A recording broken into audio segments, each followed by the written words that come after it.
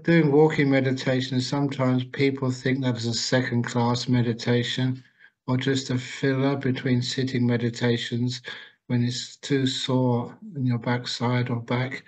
So you start doing walking meditation, but it's a beautiful meditation in and of itself. And I say that because when I first became a monk over in Thailand, I used to do an hour's walking meditation every morning in the main hall. And when I did that walking meditation in the main hall in Thailand, that's Wat Saket, middle of Bangkok, they had a grandfather clock which would chime every quarter hour. And at least I could know just how fast I was going. And it took me half an hour to maybe walk the length of the maybe 20-meter hall, turn around and walk back again. And that's how long it took every time. And I was not forcing it, because how I would do walking meditation, when I begin, I make myself nice and easy, just make sure there's no tight pieces of clothing. I put my hands in front of me, and then I would just look down at the floor. It was a carpeted floor inside this important ordination hall in the middle of Bangkok. It was really comfortable. And so I would feel what it's like to move and to lift one foot up, and just all of the muscles and other sensations you would feel in your mostly lower legs and the soles of your feet. I would always do it barefoot. Of course, it was a warm country, so you didn't need to worry about socks, if at all possible. If you've got a warm place so you don't need socks, you get much more sensitive to the contact between your own feet and just the whatever you were standing on or sitting on or walking on.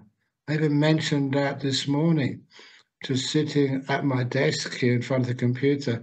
I have my feet just on a little piece of carpet. It's only a tiny piece, but the heels are on the plastic linoleum floor. And you can feel it. And that contrast there was really important for me to be able to really get into the feelings of the feet when I was sitting here meditating at the beginning of the meditation. And I do that when I'm doing walking meditation. You can feel, like in this case, like carpet, what it feels like on the soles of my feet. And then to move one foot upwards. For me, like the heels move up first of all. And I say, what's the next thing which moves away from the floor? And it is the balls of my feet. And then placing your feet just behind your toes. And then that moves up. I can feel the tightness in the muscles of my lower legs as they raise the foot upwards. And as it moves upwards, you can feel all the different sensations which are necessary just to walk. So as it moves up, then the heels move a tiny bit backwards, and then the soles, they don't go straight, they go in a curve. And as they go in a curve, I'm exaggerating there, then you go forward, and then your foot goes down. It doesn't go straight down. It goes a tiny bit forward. And then the first part which touches the floor is usually the balls of my foot, the outside part of those balls of the foot, then the toes, and then often those balls of the feet, they move backwards and forward to make sure you're secure, and then the heel comes down, and the weight of your body gets transferred onto that. And then you decide to do the second foot. You started with the right foot, then the left foot. And just one step was so much going on in my legs. It wasn't just like being like a military exercise. It was more like learning how to be a dancer and how to just see what is necessary just for one movement of one leg, and then just how the weight would transform from one leg to the other. And then you start the next step. And so there was too much going on to go fast. And that's what I was focused on. The eyes were open and they were looking at a space of body's length in front of me. because it's a body's length in front of you, it gave me a sense of safety. Now, there were snakes in Thailand, even in the city, and if a snake came in, at least I could see it. Of course, I would not need to be worried, because if you're going so slowly, so peaceful, snakes can never harm you. They just kind of wonder, what the heck is this guy doing? Never seen this before. But it certainly gives a sense of safety for any snakes who happen to be there. And so you do your walking that way, and it takes half an hour for me to walk, not forcing it, not trying to go slow, not trying to beat my personal best, but just going slowly. And as you got to the other end, you turn around slowly and walk back.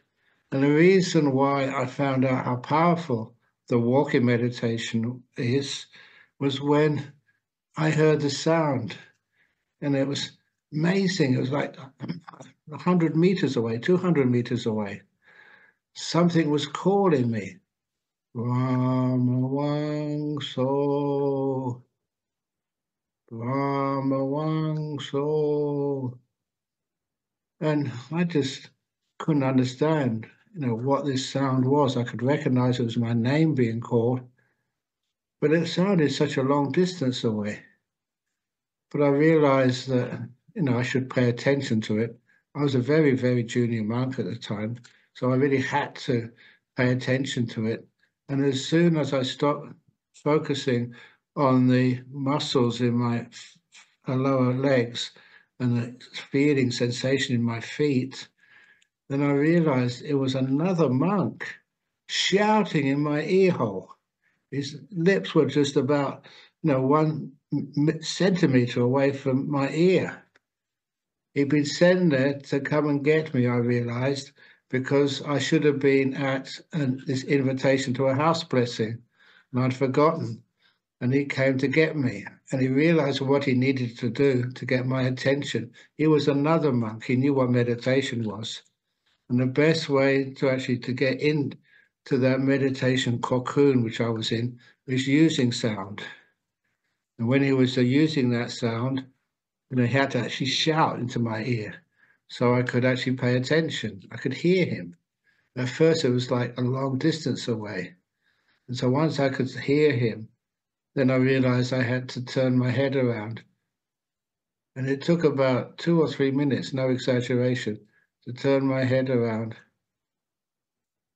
to actually see him. And I realized it was a monk. I recognized who he was. And he was just right next to me. And then I said it took a lot. And just turning your neck, so many sensations you can watch. And it's gorgeous, it's beautiful, seeing all the things which a lot of us take for granted of how to move your neck. And when I got eye contact with him, that's when I said, "What?" Unfortunately, it was another monk who came to get me.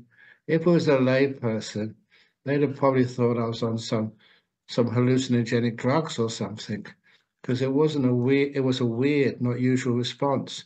It just showed me just how you can get into even walking meditation. Very peaceful, very beautiful. So that's how to do it. Attention, about body length in front of you, eyes open or half open if you wish. Hands in front of you. If you want to put them around your back, fine. Walk naturally. And if you really have attention on what it needs just to move one leg in one step, then you have so many things to watch and it becomes fascinating. So that's how I recommend walking meditation to be done. Hopefully that makes sense to you. If you want to ask any questions afterwards, please do so. Is that okay? Hi, Candā? Yes, wonderful. So, now we're going to do some meditation for about 50 minutes, Ajahn, and then 5 minutes. How long? About 40 minutes, and then we can have a 5-minute break and some question and answers. Okay, yeah. I think we need probably 45 minutes for the questions. And just to 45. remind to everybody again to please only send your questions after the meditation. That would be very helpful. And the co-host will send them to me also after the meditation in the little break. Okay? So 40 minutes. That will be to 1:15. Yeah, or maybe 10 Quarter past, yeah. past. Let's say 10 Sorry? past. Let's say 10 past. Oh, to 10 past, okay. So we can have a 5-minute break and then Okay. the questions. 10 past. Something like that. Super. Okay. And again, I'll lead at the very beginning. I don't know how far I can go. If my meditation really starts to take off, I'll become silent. So sitting down in your meditation position, remember the point of your posture is so you can be so content that your body can vanish. Sum it up directly. So I start with closing my eyes and doing a general feeling of the body. Now, how are you, body? I've just been down in our hall, just checking in with some of the monks who've been working hard, and novices and lay people. And then I make sure my body feels okay. And when it does, I look again. This time with the eyes closed and part by part. I said to feet, first of all. I know I just went too slowly at the previous meditation. So I'm just going to notice the feet. It's only 40, 35 minutes. And explore how they feel. I don't pass over them too quickly. And I just notice that in the ankle of my left foot is a bit itchy. I haven't got a clue why, but I don't need to scratch. I just look at it with my mind, relax it. I don't resist it, but allow it to be. Because I always know that caring is more effective than curing.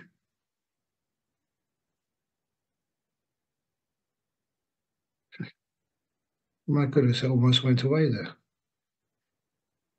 Now it has gone away. Sometimes I feel it's just my body wants some attention. So I happily give it the attention. So go up to the ankles proper. I relax them.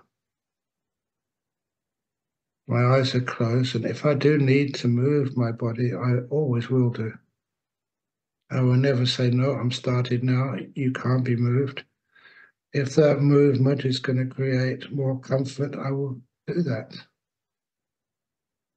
It is true you disturb your meditation slightly, but you soon make up that lost ground and go far deeper into your meditation. And go up the calves of my legs. After the previous guided meditation, my legs feel so much more at ease, but I allow them to relax even more, even suggesting to your lower legs, relax, and encouraging them. They've learned to follow those suggestions because they know the benefits. It's called kindfulness, and those legs really do get to a nice state of ease.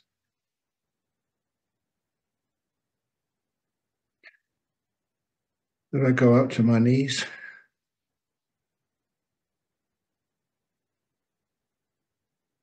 Sitting down, my knees feel so much at ease. I am old, so I keep on telling you. And sometimes, the knees get a bit stiff when you sit down for too long. You sit down talking to people. But when I'm meditating, the knees relax so much there's no aches or pains there at all.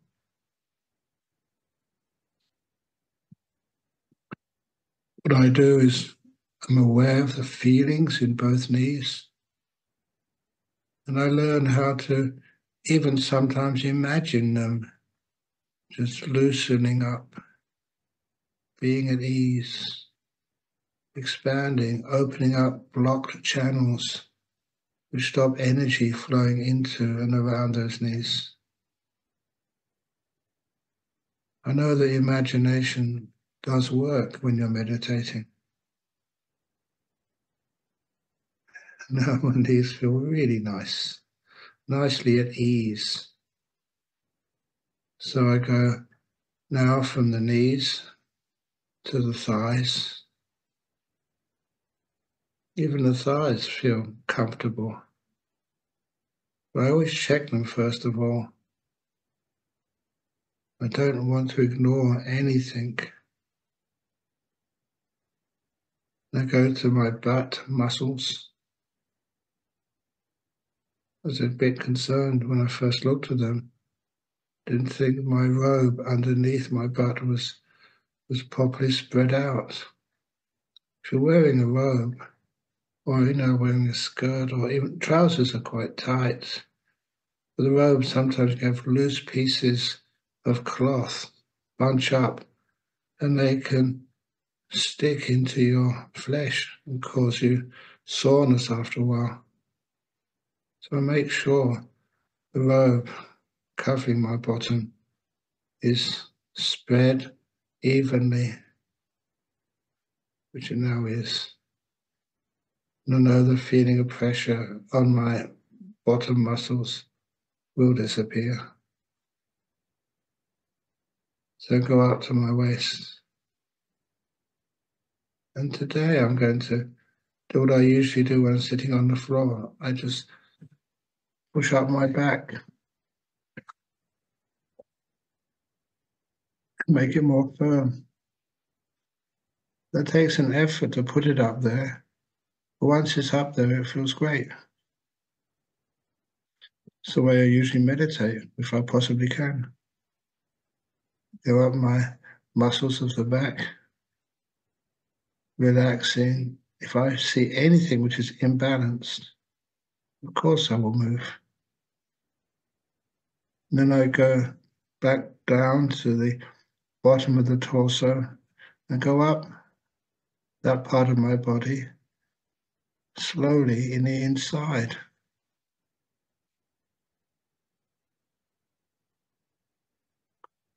I can feel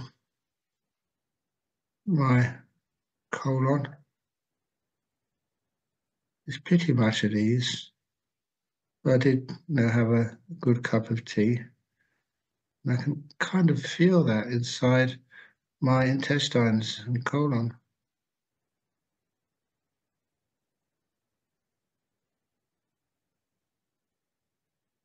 I relax it. I let it be. Go up to my stomach.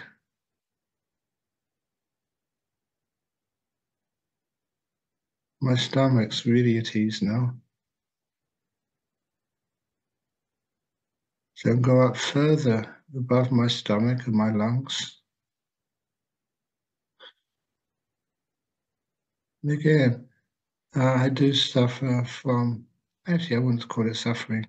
I do have a remnant of my father's asthma, which is just allergies and hay fever sometimes. Today, my lungs feel free. When I'm meditating, I'm hardly using much oxygen, so my metabolism decreases and my breath gets softer. I'm just doing this to relax the muscles of the lungs, not to get into the breath meditation yet. And I go up to my heart region. Very rarely can I feel the sensations in the heart. The heart beats quite slowly and peacefully. But just checking, making sure everything feels free and at ease. There's no tightness or tension there. And I go up to my shoulders. I can experience some tightness there, tension. So I'm focusing exclusively on my shoulders. I move my body a little bit, just a little bit of stretching on those shoulders. Now I let them be. I do imagine that they are loosening. Any tightness there was, I don't know for what reason, I loosen it up. Just like a guitar string, when you loosen one of the little knobs which tightens it, makes it really loose, so there's no tension on it at all. And if anything plucks that guitar string, it makes no noise, it's too loose. That's my explanation to resilience.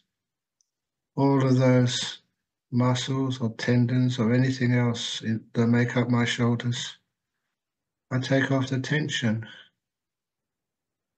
I'm not trying to hold my muscles in some particular way. I loosen them. I let them be. I don't hold them, don't stretch them. Then I allow those shoulder muscles to relax so much that the tightness which was there at the beginning is now gone. So I go down my arms to my elbows. Those elbows, very rarely do I feel any aches or pains in there. But I check anyway.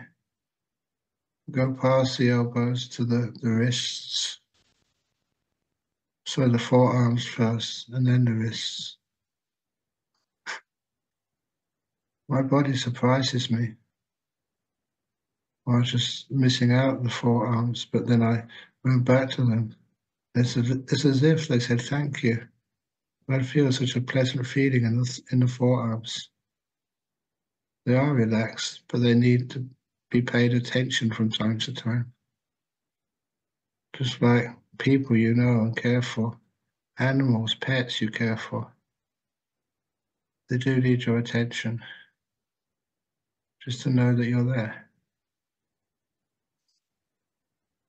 I go to my hands and my fingers. It's amazing when I'm not really paying attention to a meditation postures. My fingers, they assume all sorts of positions. How are your fingers located now? I'm in a position, it's not that too uncomfortable, but I'm going to change them, move them to the right hand over the left hand, with the thumbs slightly touching. I got used to that as being where I get some of the best meditations. So I put my fingers in that position. It does feel good. And I go back up to my shoulders. They're tightened a little bit, but now I'm loosening them again. To my neck. The neck can become painful if you got your head too far forward or too far back or too far to the left or the right.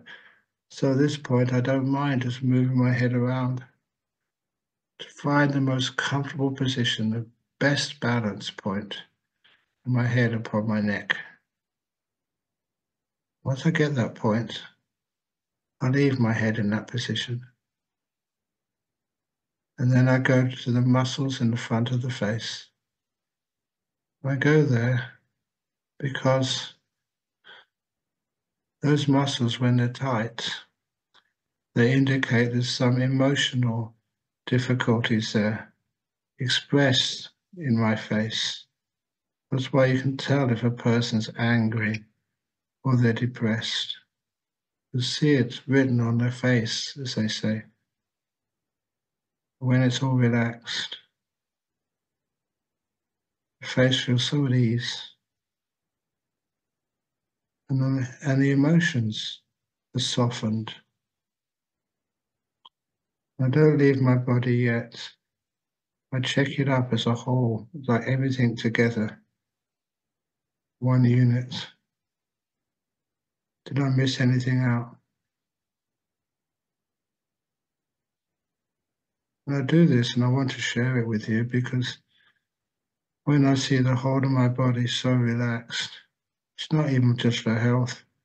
It feels delightful. There's a certain flavour of pleasure comes up for me at this point. I recognise it because I've been doing this for so long. The pleasure of a relaxed body.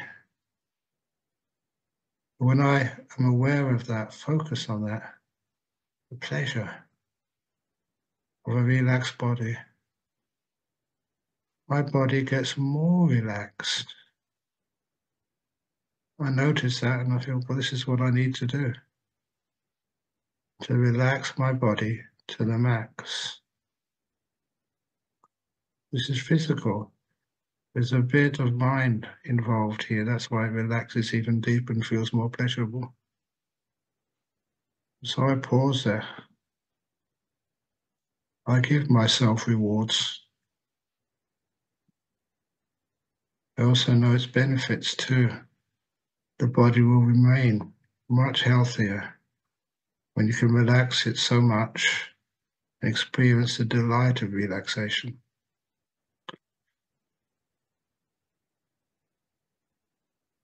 And I go further into the 6th sense world, the mind. And the usual way I find the most easy and compelling is to ask myself, how peaceful am I? I suggest to you, how peaceful are you right now?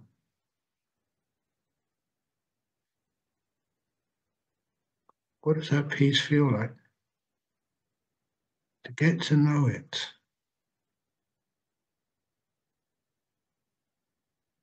And its delights.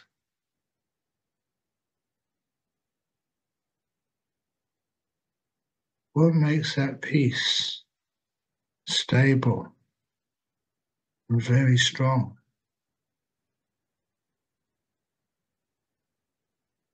It will always be this present moment. I let go of the past. I let go of all those reasons to be tired. Let go of all that stuff which has happened.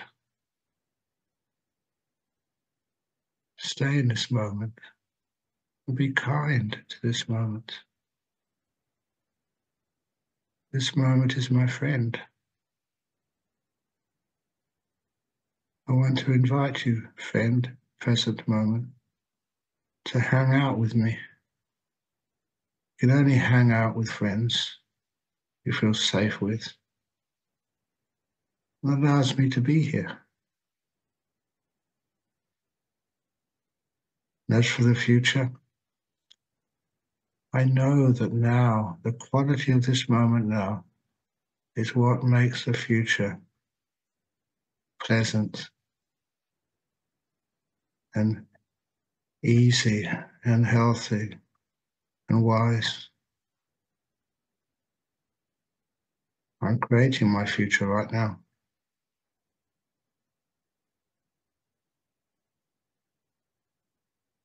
Just noticing this present moment. What I'm doing is not focusing on anything except the present moment. What's happening now?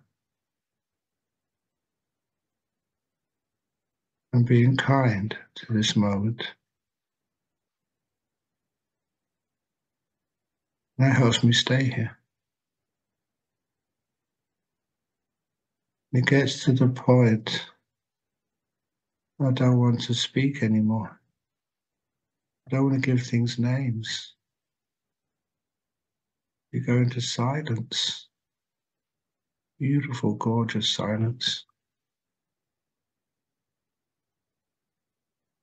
Other things, other focuses of meditation, such as breath or these beautiful lights and emitters or whatever, these will just develop. You go deeper inside the silence, deeper inside the present moment. You don't go on to anything. You always go inside whatever you experience now, to experience the next stage. But please excuse me. My mind won't let me speak.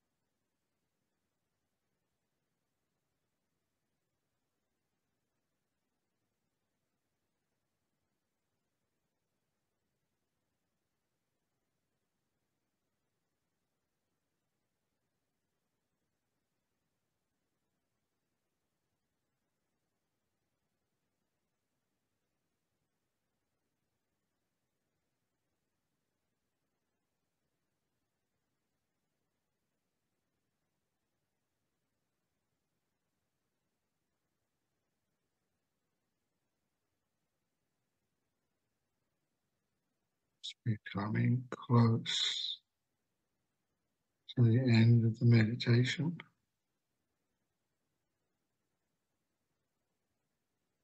Don't open your eyes yet. And you know how peaceful you are. And notice how joyful that peace is. Perception of this inner pleasure is really important for the progress of meditation. Feels nice. It's good. Then you can feel how your body is.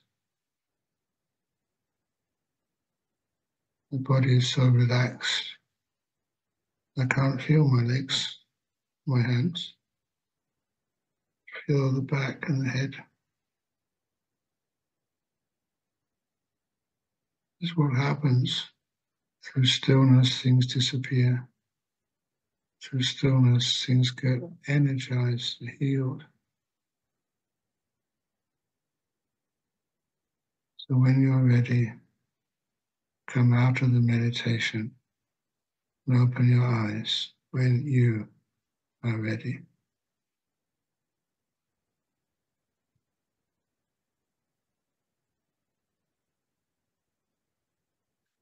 Again, thank you.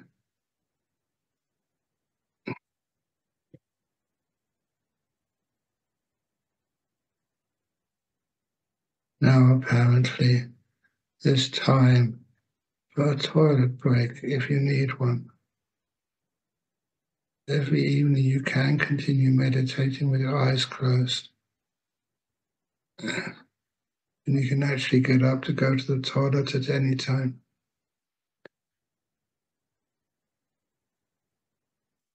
In 5 minutes, we'll begin the Q&A.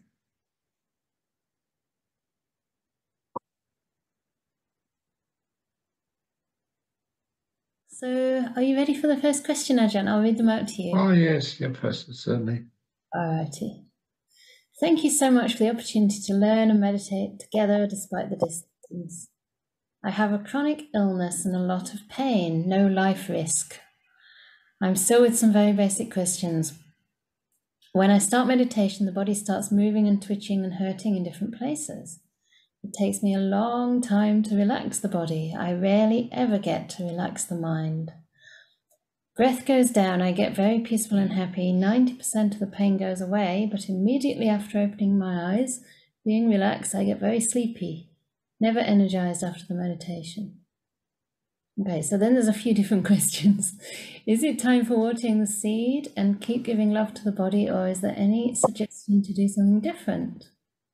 And some advice on how to get to know the pain would be great. I usually give the body love and warmth. Should it be the object of my meditation to give pain love, to open the door of my heart to the situation, to pain? Thanks so much. Basically, the answer is yes, to give that loving kindness to the pain. But if it's really loving kindness, it is opening the door of your heart to that pain. But also, don't try and get rid of it. You're caring, don't try and cure that chronic condition. Trying to cure it means you think you're loving it, but you're loving it expecting it to go away. So if you can take that next step of pain, you can stay with me. I'll be your friend.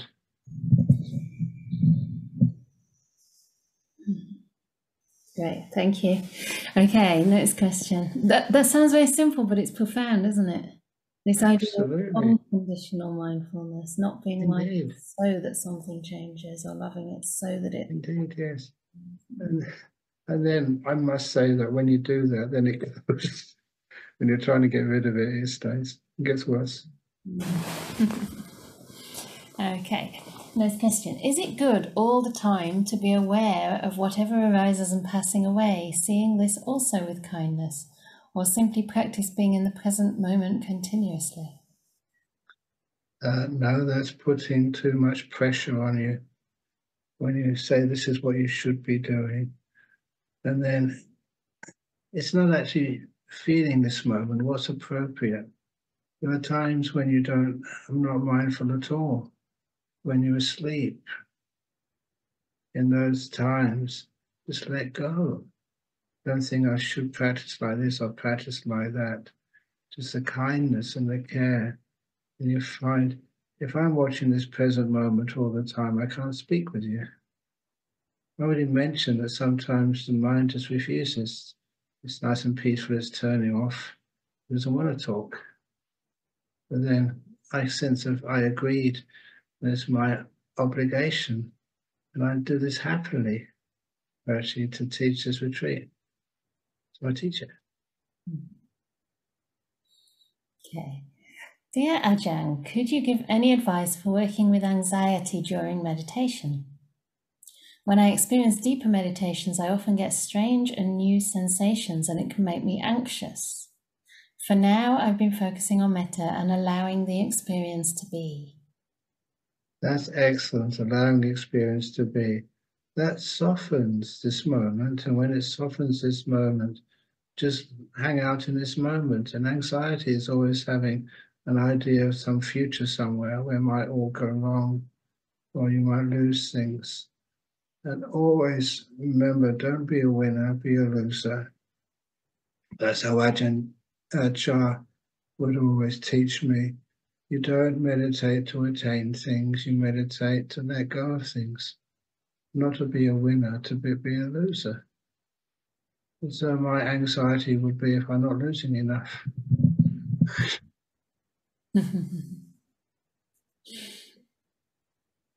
Okay, next question. The more that I appreciate silence, the less I feel able to tolerate noise and pop music. Don't blame you. Sometimes I take a walk and a car with a loud music passes by. Although I don't like the music, I pick up some of that and it becomes an earworm that pops up again annoyingly. Any advice on how to tolerate noise when silence becomes more attractive? The last couple of days, I was in Suvarnabhumi airport in Bangkok, and sometimes you have to wait for somebody, and it's such a noisy place to sit. So years ago, I developed this kind of imagination of imagining a bubble around me. And in that bubble, I could sit and meditate so peacefully, even though there was so much noise around me. And I do remember just coming out of that meditation, this is a few years ago, in Suvarnabhumi airport, and I had a few people that were just bowing to me, doing like the veneration to me. Not because I said anything or taught anything, just to see that there's a monk there who could sit quietly amidst all the noise. It's not that hard to do. After a while, when you're kind to the silence inside the noise, then that becomes so gorgeous. You don't want to look at the outermost petals of the lotus flower. You just gaze at the innermost petals. They're far more beautiful. And once you notice that, the mind doesn't just wander out to the second class, outermost petals. The noise, you never sort of get upset and angry at people making noise. If that was me and I got disturbed by noise, I'd always remember that I went to so many rock concerts when I was young, even to the Isle of Wight Festival, and goodness knows how many other festivals I went to. And, as a young man in the 60s and 70s, and it's my karma. I have to enjoy some noise. But I don't get upset. I just built this little bubble around me, and I'm just listening inside and what's outside. As I mentioned in the walking meditation, similarly, you can still hear noise on the outside. It's like a long, long, long distance away. Cool. Okay, there was one time I happened to come out of a meditation abruptly and I was feeling groggy afterwards. Is this normal or did I do anything wrong? Thank you, Ajahn. Yeah, it is normal because you came out way too quickly. And it's a simple simile, which Ajahn Brahm, I remember hearing from him. It's like pouring hot water into a cold glass. Your mind becomes so cool, so peaceful, that if you try and do something really fast, the mind just rebels. The glass cracks. And so it is important to come out of meditation gently. I never like ringing a gong at the end of meditation. If I do have a little bell to ring, it's like a Tibetan, what do they call it? It's chimes, singing bowl, rather than a real bang gong. Because your mind is just so cool. And that sort of heavy noise just really jars the senses. So please come out of meditation softly, gently. And one nice way of doing that is just to say, I will come out after the count of 10, say 10, 9, 8, 7. It's preparing the brain. So the brain can actually start to turn on the correct circuits so it can come back to sensory consciousness again. 5, 4, 3, 2, 1. And then open your eyes.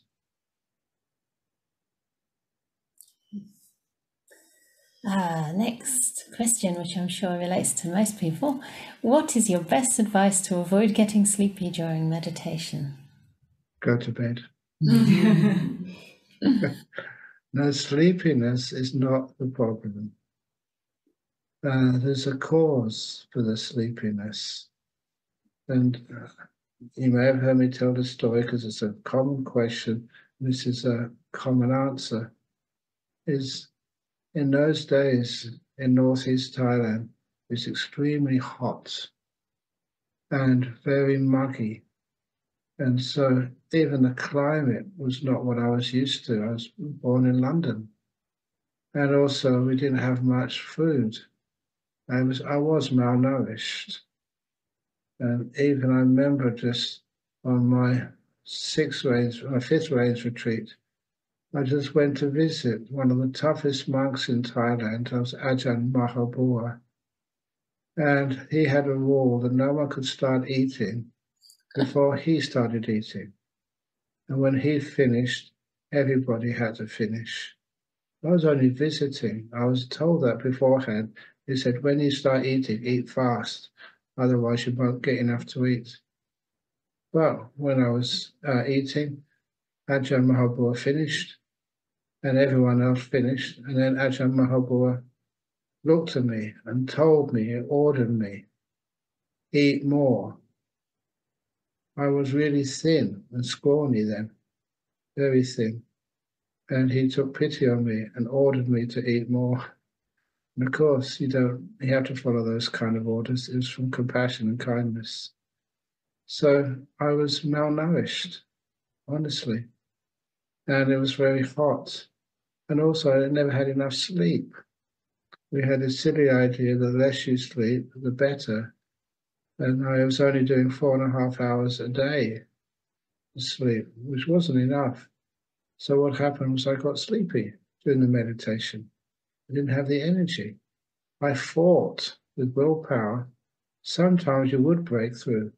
When you break through, then you were restless, thinking too much. You generated too much willpower and you couldn't turn it down. And it was only after having to go to Bangkok to renew visa that we were allowed to stay in one of these Bangkok monks' quarters, which had it didn't have an aircon, but we were well fed. We could sleep a little bit longer, and we found this room which had an aircon in it. We managed to get the keys, and we could meditate there in the morning. And all my sleepiness disappeared. Every morning we get up at 3 a.m., 4 o'clock we're in that room, and meditating, turned on the aircon. It was comfortable, there was hardly any mosquitoes in there. You had a nice sleep, you had nice food. And as a result of that, all my sleepiness vanished. It disappeared for days. And I kind of realized that it was not that I wasn't doing the right techniques.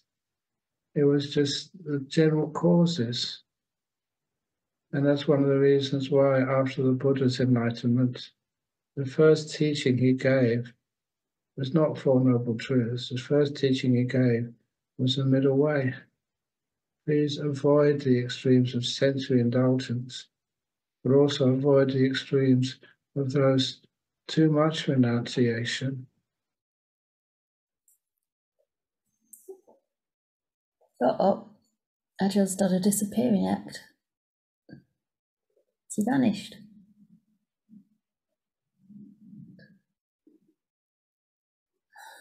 Too much renunciation. Well, there you are. You're muted, Ajahn. Am I muted now? Yeah, I thought you'd renounced. Okay, great. Sorry about that. I'm not sure what happened. But if you go too ascetic, the words Atta Kinamata no Yoga, it means practices which tire you, which take away your energy, which cause that sleepiness. And so please keep yourself in the best physical condition you can, so you don't get tired as best you possibly can. Yeah. So that's what I would say to people. If you do feel sleepy, just take a rest. Excellent. Okay. Lovely to see you, Ajahn, Ven Candā, Ven Upekkha, and all again. Sadhu times 3. Question. In the Anapana 16 steps, each step starts with breath, breathe in and breathe out, starting with long breath and out long, then breath, breathe in rapture, breathing out rapture, etc. It doesn't mention leaving the breath at any stage. So is the awareness of the breath there at each step in the background at each stage? Thank you. That's an easy question. Easy answer. Of course it's not there at every stage. It's first times if you look at the first, I think, 4 stages of Anapanasati, you are aware of the breath. You are aware of the breath if it is long or if it is short. What happens if it's in the middle somewhere?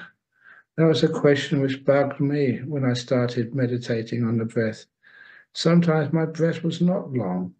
It was not short. It was kind of in the middle somewhere. And so was I doing the breath meditation right? So knowing whether the breath is long or short is just an alternative.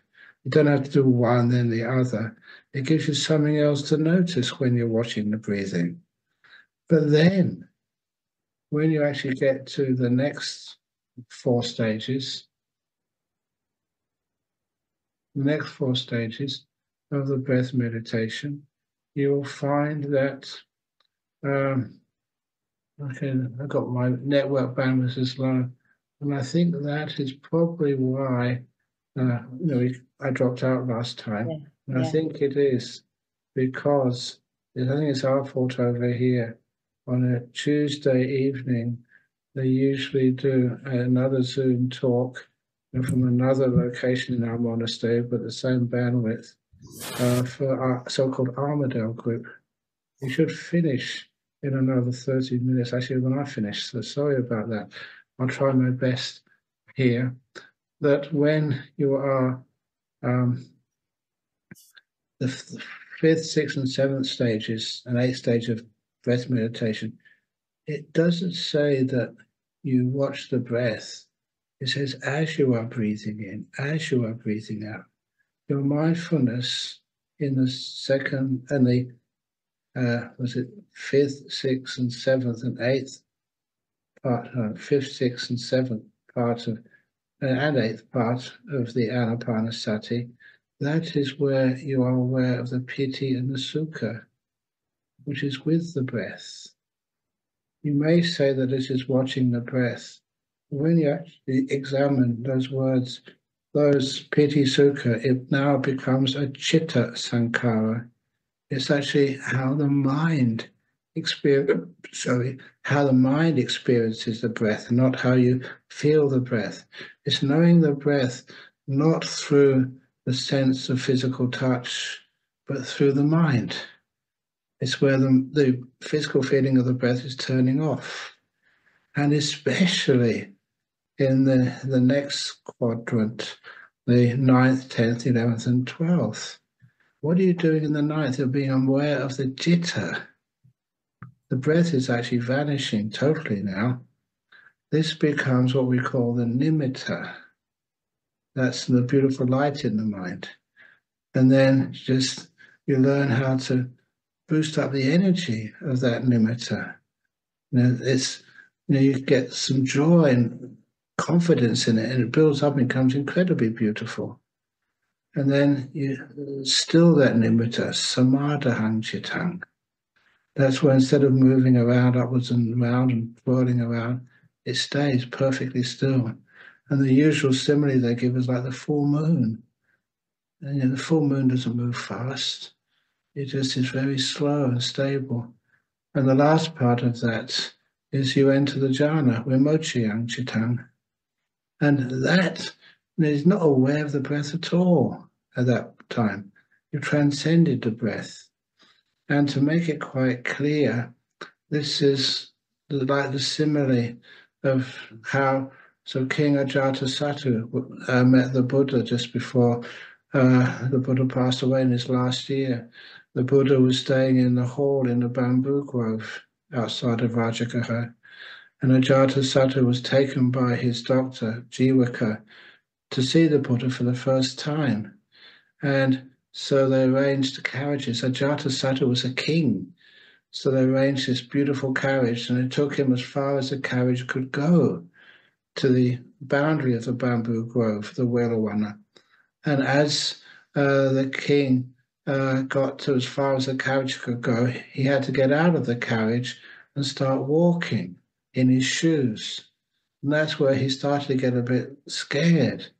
They had some kind of safety inside of a carriage and a vehicle. Now he had to start walking. But Jivaka, his doctor, just assured him there would be no problem at all, no danger. And Ajatasattu got up to the main hall in the Bamboo Grove Monastery. And there he had to take off his shoes. The vehicle of shoes had to be discarded. And then he could go inside the hall. And there it was the Ajatasattu asked, which one of those many monks is the Buddha? And Jivaka, who knew him very well, sort of said, he's that one sitting on one of the big pillars in the hall facing east. And that's where Jivaka could actually see it and meet the Buddha. But he couldn't drive the chariot inside the hall. He couldn't wear his shoes inside the hall. These are different vehicles we use in order to get, to the deep meditations. And that's what we have to do. We don't start by using the breath. If you read that breath meditation carefully, you find the first thing you do is actually find a quiet place, a comfortable place, to sit comfortably. You don't have to sit cross-legged in the full lotus. Many people are old, they need chairs. If they sit 5 or 10 minutes on the ground, they will get very sore and not be able to meditate at all. That's why we have chairs, why we have comfortable meditation cushions or stools. And so we can be comfortable. And then we start by arousing that mindfulness and making it strong. It's not putting mindfulness in front of you. There is no you, so where you're supposed to put the blooming thing. Instead, you just make awareness, mindfulness a priority.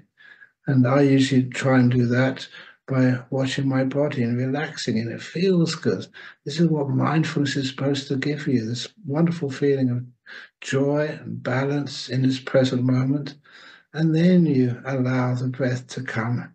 When the breath does come, you can just notice it. What's it like? Long, short, medium, doesn't really matter. You can count the breath. You can do these mantras with the breath. If you're sick, breathing in health, breathing out all these tumor particles or whatever. And that really makes it interesting, but it actually works too. It has the benefits. You do get good health. And then you use that breath to calm the body down. When you are breathing and just noticing the breath, you're not thinking too much. You're not moving the body. the body rests and relaxes. It disappears even more. And when you get to these stages of meditation, the 5th, 6th, 7th, and 8th, of experience piti and sukha, don't go analyzing which one is piti, which one is sukha. Just enjoy the bliss, and then later on you'll be able to make that distinction, usually when you have jhanas. But then later on you find that answer, but at the moment just enjoy. And then again, the body kind of vanishes. You see there's beautiful lights in the mind. All that work has got you to that point using different vehicles. But you don't take the old vehicle onto the new path. Just similarly, which the Buddha used, like crossing the river, you use a boat, and it takes you so far to cross the river. And once you've crossed the river, you don't carry that boat on your back. You leave it alone. And then you can use another vehicle, just your shoes, to walk on the dry land. You don't carry a boat on the dry land. So I extended that answer. That's usually my way. But you ask a question and I give you a sermon or a long talk. But I thought that was really important to know. Hope you enjoyed that answer. Okay, just 2 or 3 more questions. Dear Ajahn, I've meditated for many years, but it doesn't seem to make any progress. I still do not experience anything except thoughts coming up. I wonder what is called progress in meditation. Progress doesn't exist in meditation, it's ingress. Don't try and go on to the next thing.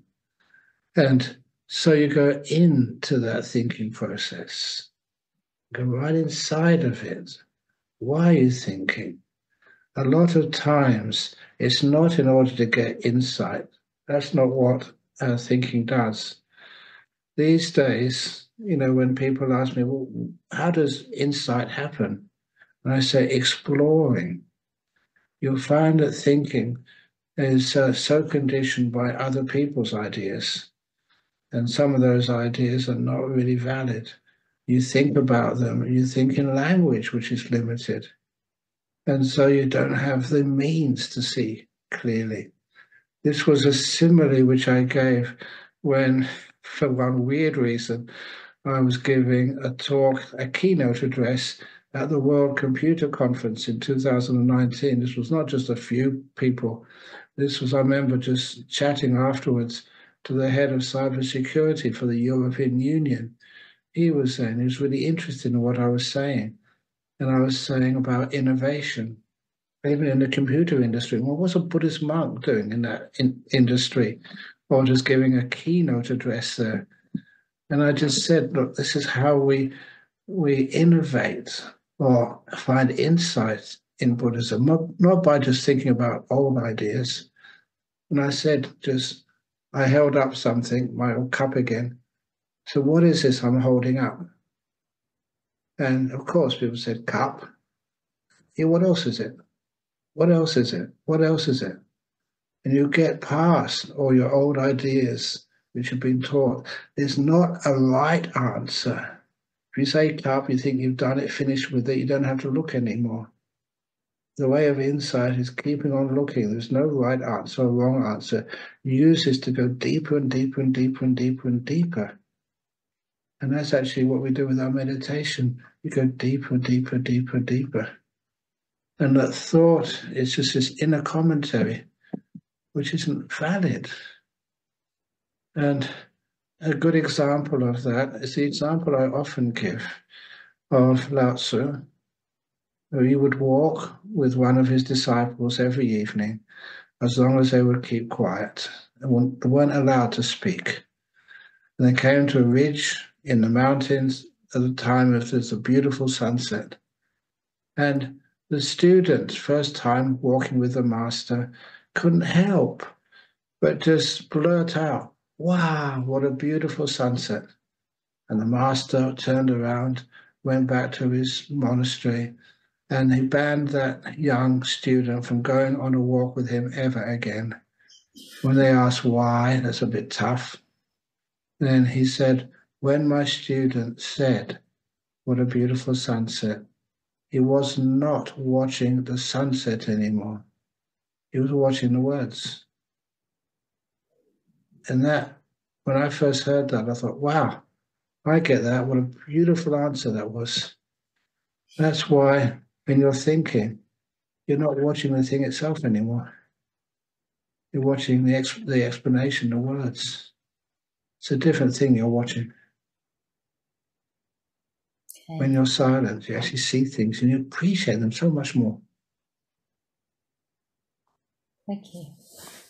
All right, a long and slightly more involved question. So, dear Ajahn, this sense of self disappeared. I mean that only knowing consciousness was left in March 2019. It happened as an accident, unexpectedly. It never happened again, but I had a glimpse of non-self. I feel that what prevents the experience from happening again is the enormous attachment experienced by this mind from mind activity itself. When activity, and I think mind activity, fades, it's perceived to be unnatural, weird, and scary. Some sort of safety mechanism is triggered and stillness is gone. It's like letting go of control on life itself, a renunciation of life as I know it. I suspect that the sense of identification with the movements in the mind prevents full letting go. May you please advise? Thank you very much. That's excellent. Absolutely true. But what happens is after a while, you kind of suspend fear.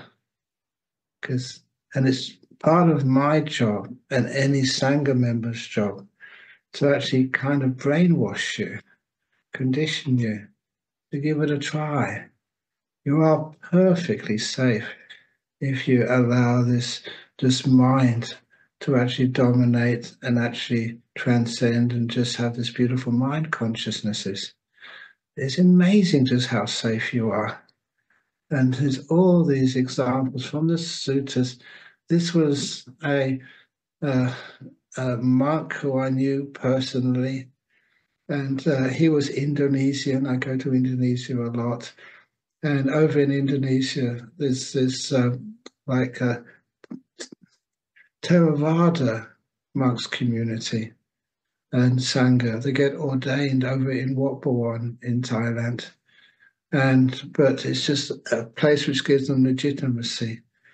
And this particular monk, his name was Sudamo, and that I met him in Wat Boar. And the first time I saw him, I was walking with this monk, Venerable Ajahn Munindo.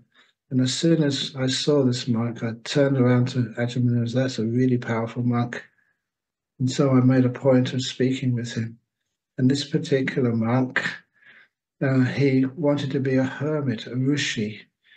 So he went into the middle of Java. This was many years ago, where there was lots of jungle in Java.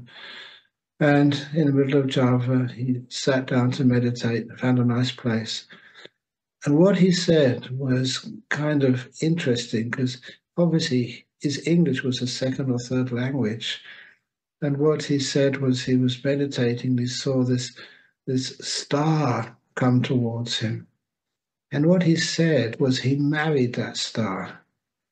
And that's the only way he could say that he united totally into it.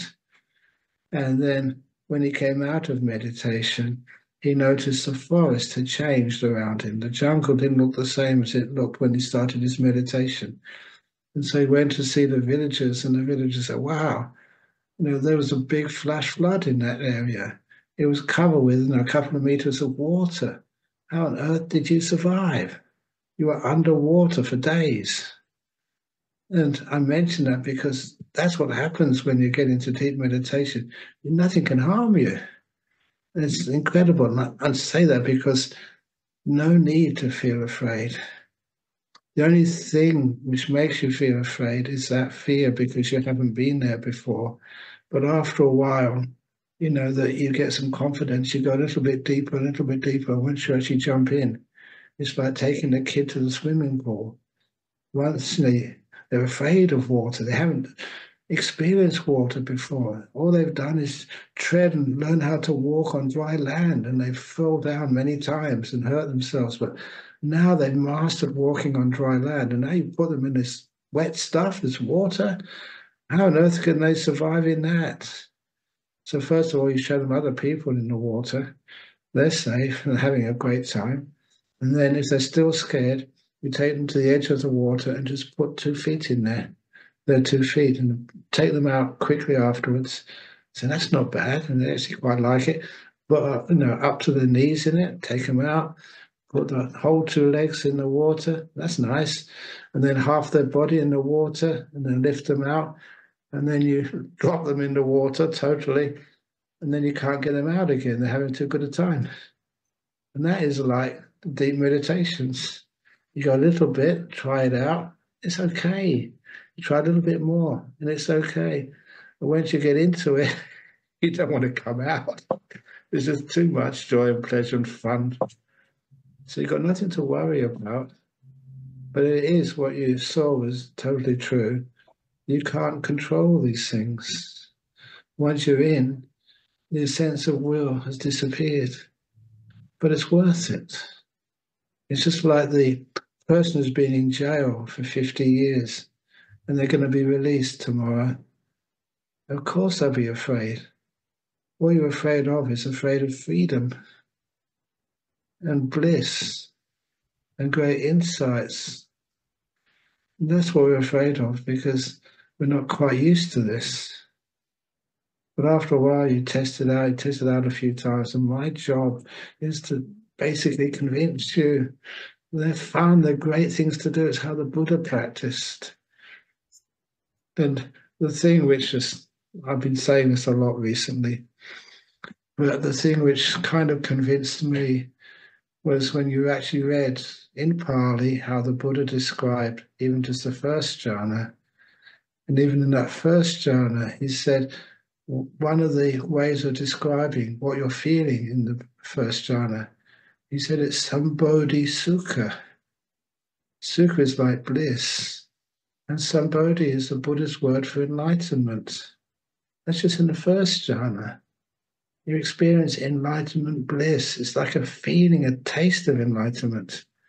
Not the theory of it, but the experience. This is what it feels like. My goodness, that just is such a powerful, when you understand what sambodhi is, enlightenment. It's not enlightenment, you're not fully enlightened. Well, what you have is a taste of what it's like. And then once you taste it a few times, that really gets you into more meditation and deep meditation. You don't ever want to feel afraid of going in those places anymore.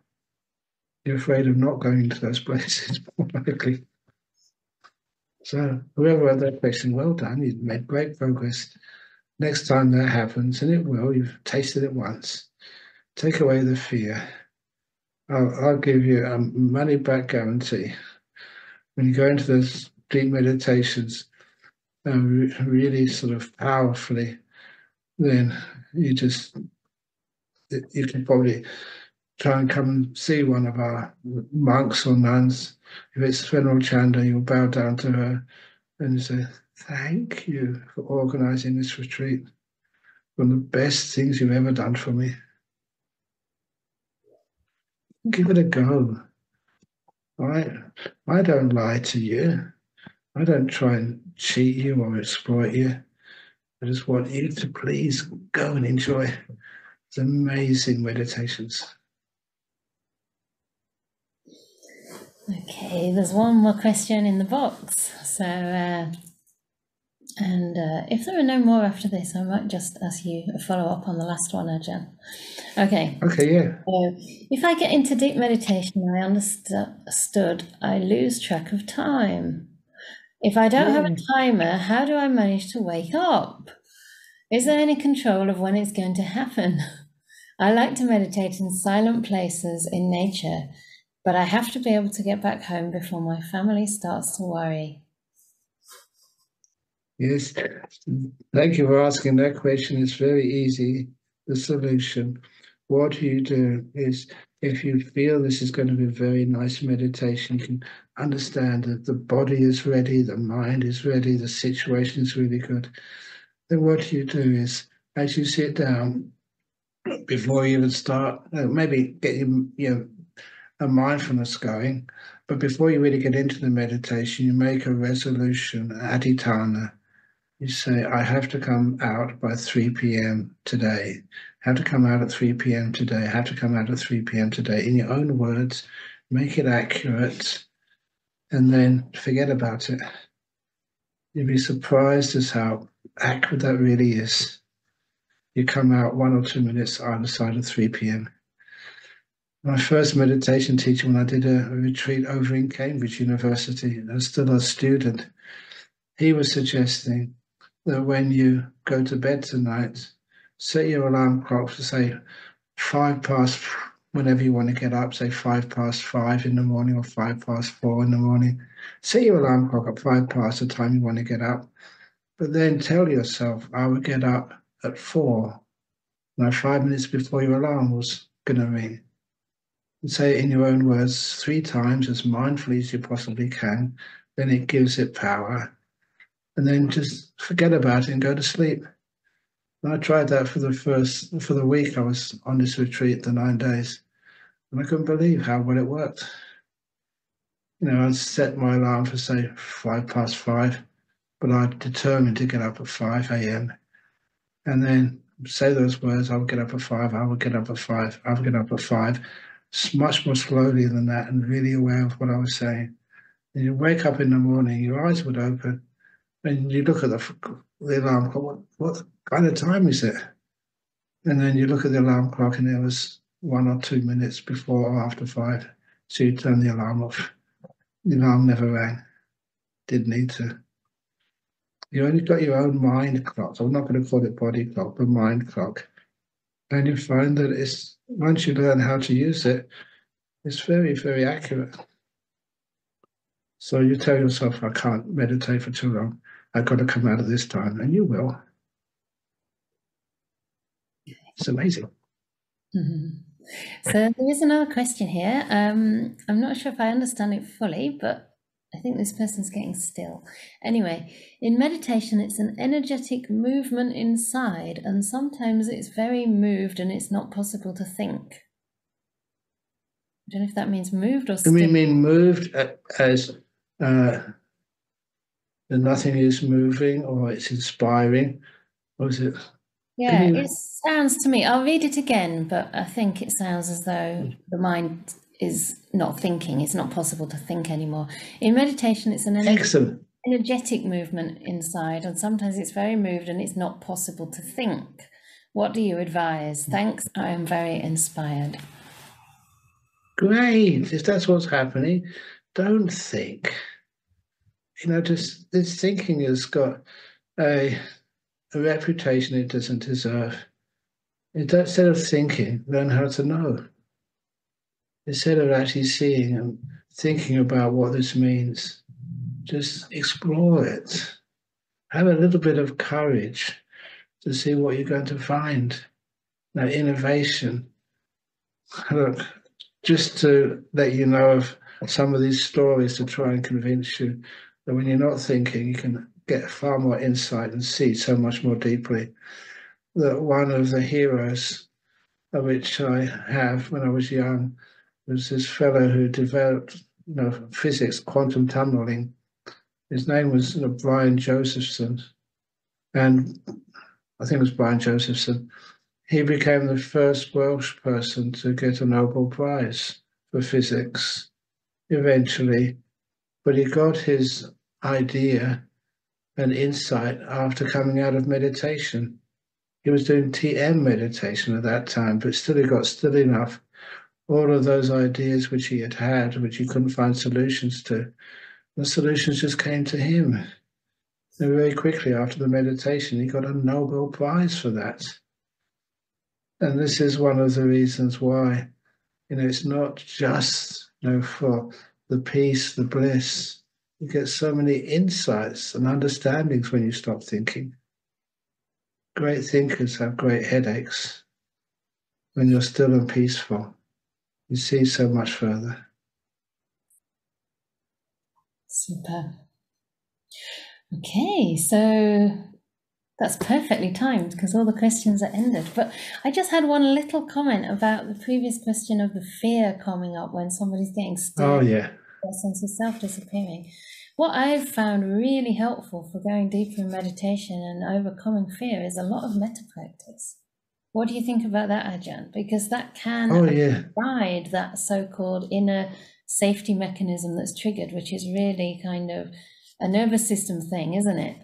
Getting, feeling unsafe, feeling kind of unsteady. But the metta really softens that and gives such a sense of being held and being safe, basically, that I think can override those other more kind of excellent tendencies. But also the metta shows you how to accept the bliss and the peace. I know this monk, I'm very close to him, but I can't say his name. He's still alive. And I've got certain rules which I have to keep. I remember how he was experiencing getting right next to the jhanas, and then just it got scary and said, should I, shouldn't I? Oh, it's a bit much for me. Maybe should I, shouldn't I? And it was just so close. And the only thing which he could do was just look at it, and then, but it's so beautiful in there. And I'm afraid I might lose so much, but it's so gorgeous in there. And then basically thinking, not thinking, but feeling, oh, what the hell, I'm going for it. And then, of course, the jhanas happen. You don't need to feel afraid, and you'll be so, please excuse my bad English, you'll be so pissed off if you don't go for it. You got this wonderful chance. Just go for it. It's free. The best happiness you can possibly have is what you're supposed to be doing. The next time that happens, just enjoy. Just let yourself merge into that gorgeous experience. You'll come out afterwards, unfortunately. Actually, fortunately, you come out with all these incredible insights. You will not regret it. Ever. I've never seen anyone regret going to a deep meditation. Okay, thank you so much, Ajahn. It's 2 o'clock over here, and I think 9 o'clock for you, and you've been up since 1 in the morning, so it's probably time you have some rest, unless you're too inspired to sleep, I don't know. Thank you very much.